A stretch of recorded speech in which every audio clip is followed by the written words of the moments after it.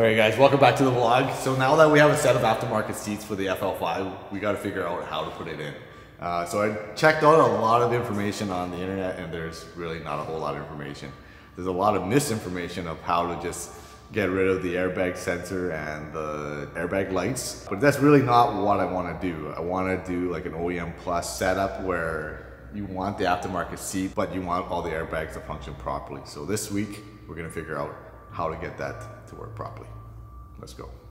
All right, so since we went with Brid Japan Edirbs, you will need a set of seat rails to install or to mount them to the FL5. So naturally I went with Brid Japan seat rails because I know they just fit properly. I've done them before in my GTR, so we're gonna go with Brid Japan seat rails. So Brid Japan seat rails for the FL5, they offer two rails.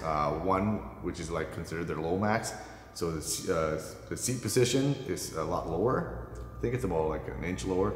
And then you got your natural normal seat rails where just the seating position is a little higher. We're gonna go ahead and unbox them for you guys right now and show you guys the difference. Okay, I'm just gonna grab you guys here. All right, so these are the part numbers or the code or part list. It's all here. And so the one that is normal seating position will say the model FL1 and FL5. And then the one that is considerably lower is it says FL5 only. So here's another shot of them side by side. There's a difference there. So that 1 inch could be a noticeable difference depends on the seating position that you like. So for all you technical guys, I'm gonna give you a measurement here. So that's roughly 2 inches. And the FL5 seat rail is roughly 1 inch. So you give yourself about an inch taller in height with the standard seat. So before we dive into the installation, I want to explain to you guys how the SRS system works on the Honda Civic. This way, so we have a better understanding of where and why we need these sensors and where to position them all. So first up is the driver's side here. The only sensor that we have to deal with is the seat position sensor. This seat position sensor pretty much tells the Civic or the SRS system how close the driver is to the airbag on the steering wheel. If the driver is too close or too short, I believe the airbag deployment is basically cut in half or doesn't deploy at all. It's the amount of, I guess, the explosion, so it doesn't hurt the actual driver. So just the position, this sensor here is what we have to deal with. On the passenger side, it's a little more complicated. It's a load-bearing sensor, so it measures in real time, and there's two sensors, one here and one here, and it's all connected to the actual rail itself. So what the Honda system does is it measures in real time. It knows when somebody's on it or not on, or depends on the weight or how big or how heavy the occupant is. It's a little more complicated system than, let's say, for example, Nissan. The Nissan uses a bladder system where it's pretty much like a trigger. If there's a certain amount of weight that meets the requirements, it turns the airbag on. And if it doesn't, it just turns off. So it's a lot simpler, not as your Honda here. So that's why it's going to be a little harder to install. Again, I didn't want to do just like take off the sensor, wrap it up, and then just put it on just to get rid of the light. Because if you get in an accident, the airbag just won't go on, and that's what we don't want. We want it OEM plus, everything has to be functional. So now we're moving on to the assembly of the new Brid brackets onto the seats. But before we can do that, we gotta remove all the weight sensors and the seat position sensors on the factory frames here. So we went ahead and did that already. So what you'll need to do is, it'll be a 12 mil and a 14 mil for the sensor itself. And that's wedged in between here. And on the driver's side, you'll need to take off the seat position sensor and the plate where it detects. So far what we did, we just grinded it off so that we have this whole plate here. You might not have to do that, but that's what we're gonna do right now. Until then, we'll see what else we can do to position it on the new sensor. the new rail here.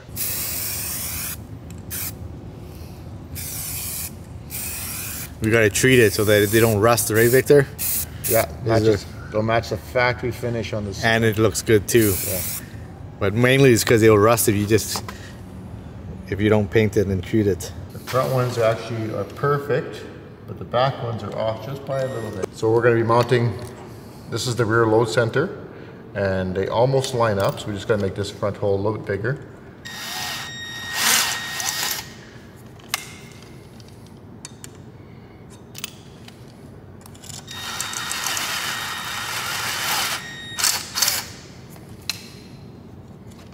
And this is the passenger side. Correct, yeah.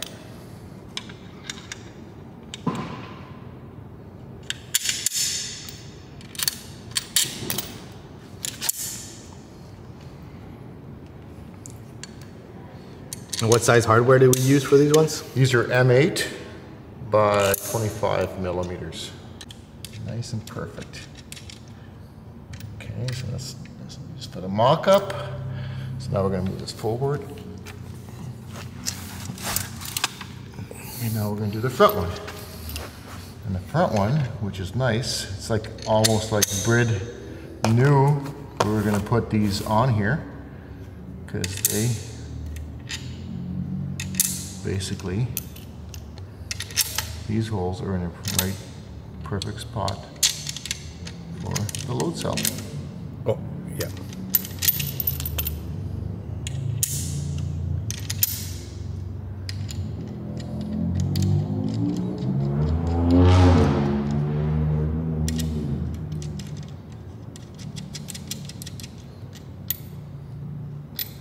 Perfect. Perfect. In order to maintain the factory mounting locations on the Brid seat, what we've decided to do is get some square tubing, 1.5 by 1.5, heavy wall. And then for the passenger side, to offset the load sensor, we basically got some 1.5 by 1.5 heavy wall, and then we basically put in a piece of flat steel welded in place. And so when we put this down and then this down, this will be level. What we're going to do now is we're going to drill the holes in this piece of 1.5 by 1.5 square steel, square tubing here, to basically, so it sits, so these pieces here will sit basically in here, front, will sit in here, and then we're going to drill the holes here, and those will basically mount to the seat like that. Used for the seat, right? This hole and this hole here, right? That should be 10.25 and 10.25. Okay, so that's the two holes. And I believe we're 16 inches. Yeah, 16 inches. So these are the two outside holes we're going to use.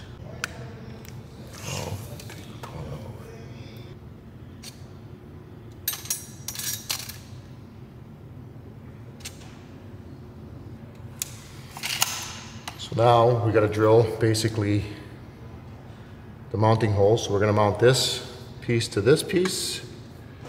This piece will mark these two holes here afterwards. We're going to mount the two top holes, and these will be mounted as well. So to explain again, the load set or the bracket itself is going to use this to anchor to the bracket that we just made, and then we're going to use the supplied screws from Brid to mount this bracket to the seat, right? Correct. It's like hardened steel, eh? This is nice. This way, if for some reason you ever get into an accident on the track, the seat is going to stay in place. Yeah, you don't want to use anything thinner than this, eh, Victor? You don't want to use anything thinner than what the factory used. This is basically what the factory used. If you look at the steel here and you look at the steel here, it's pretty much the same. Okay.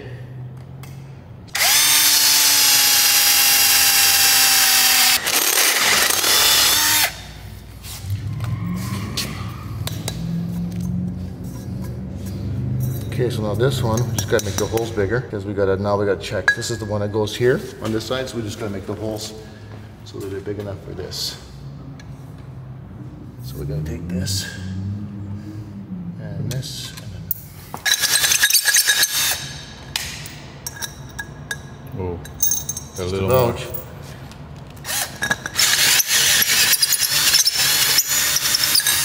At least it tells you the size on there too, Victor. Yeah, look at that, eh? What size did you end up drilling to? It says right on the 3/4 inch. 3/4 inch. Yeah. Yeah, basically almost 3/4 inch, yeah. Perfect. Eh? 11/16 actually.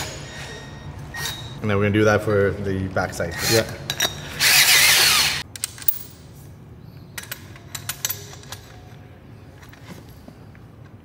Okay, perfect. So now we're just gonna drill the holes where these ones go, because this has to basically, we have to just make some holes in here for these ones to give it the clearance. And that's it.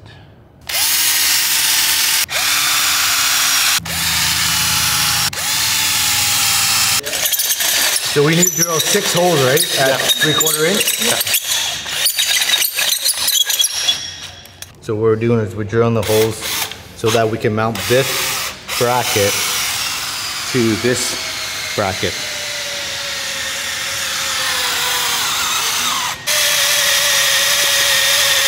We went ahead and anchored it down. Now we just tighten everything in. What size is the Allen key, Victor?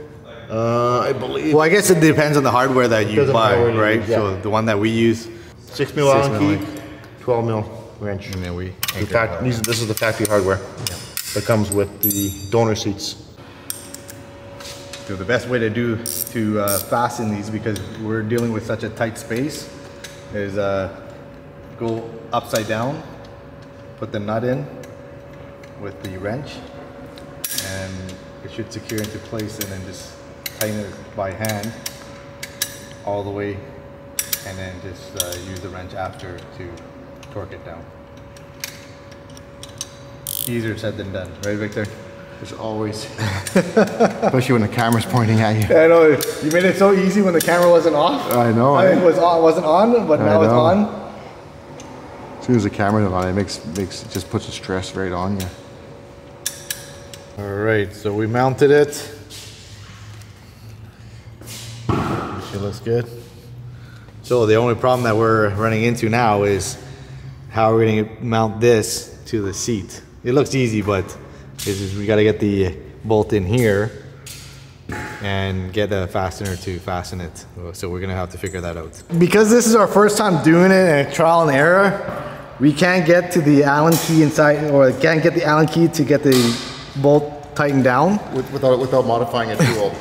Yeah, So we're gonna try it this way. yeah, so we're gonna do is we're gonna bolt the bar to the seat first, and then the seat bar to the rail, and I think that's gonna work.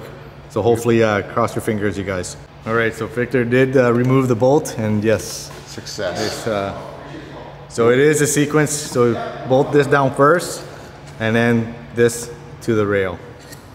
So we mounted that side in, and then so we went and took off the weight sensors so that we can have access to the hole. So definitely it is a procedure. So you have to mount the fabricated rails to the seat, and then the seat with the fabricated rails to the actual bridge rails. That's the only way, the easiest way. That's the easiest way. way. And this will make it work.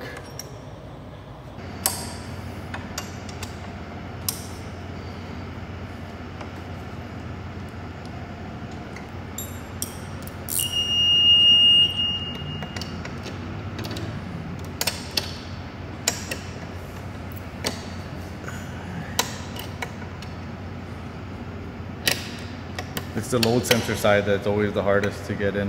This is the toughest one, yeah. Yeah.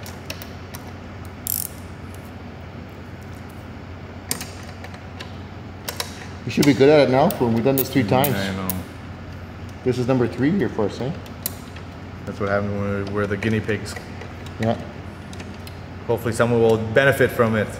And if you benefit from it, please hit the subscribe button, you guys. Please subscribe to our If you find torture. any of this information or any of this is useful, hit that subscribe button right down below.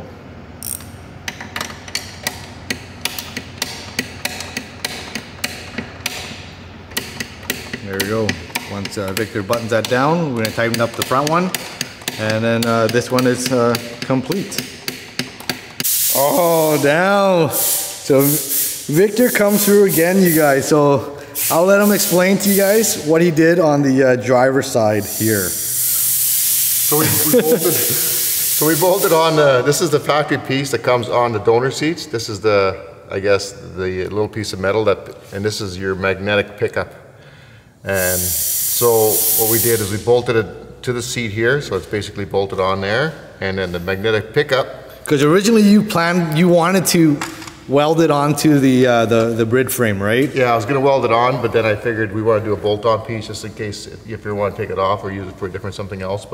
And then we made this little bracket here, and then we bolted this on, and then we notched the bracket, drilled a hole in the bracket, and then basically put our little magnetic pickup in there.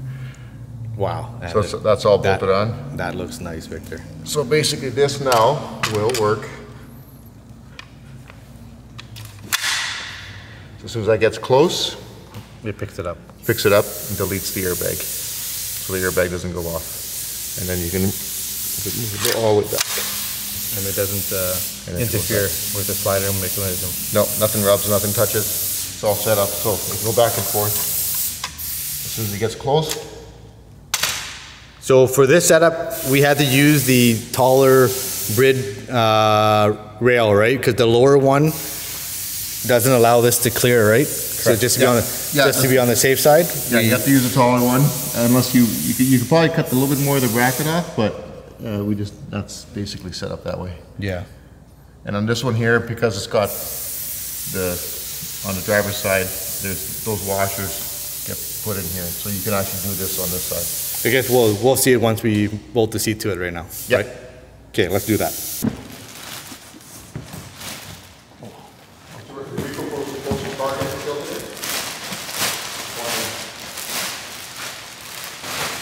Good thing this thing's light, eh? 18 kilos. 18 kilos. Like a small child. There we go. And we gotta hide these because we don't need these. I'll put this for now. We don't need those. What do you think, Johnny? Nice, eh? All right. Just like Japan. Woo! Just like Japan. Okay. This is exciting, you guys. Now we're gonna get this put in. We have worked out with these spacers with that extra girth that we have here. Yeah, Technically, you gotta put it in for this. yeah, technically the spacer, I was wondering what they were for, and Victor figured it out. It's for the seatbelt bracket, so that it's raised evenly with the bracket itself. That's what it's originally for. But it worked out because that extra lift on this side that we have for the sensor, it works out perfectly. Okay, let's install this. It's like we planned this. So this one, we're going to use the supplied hardware from Bridge Japan.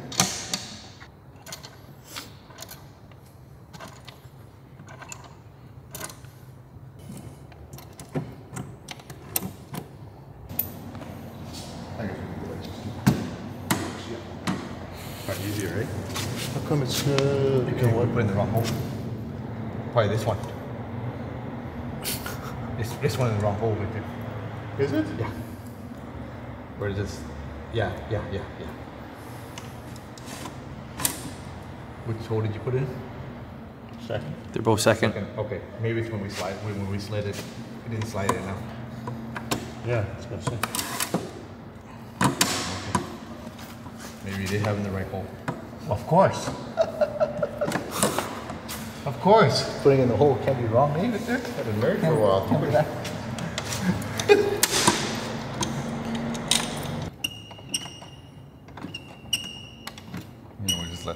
Victor torque it down, and then we'll give it a slide to see if it hits anything. I think we're good.